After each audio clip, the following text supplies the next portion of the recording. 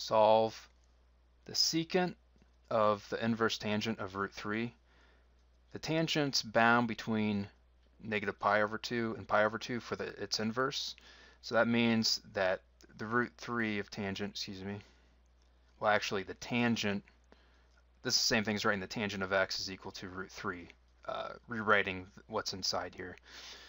But because it's bound there, it's going to be in quadrant 1 because it's y over x, so this is root 3 over 1, which means that x in this case is equal to pi over 3. And then you plug that into your secant here. And the secant of pi over 3, it's simply the reciprocal of the cosine.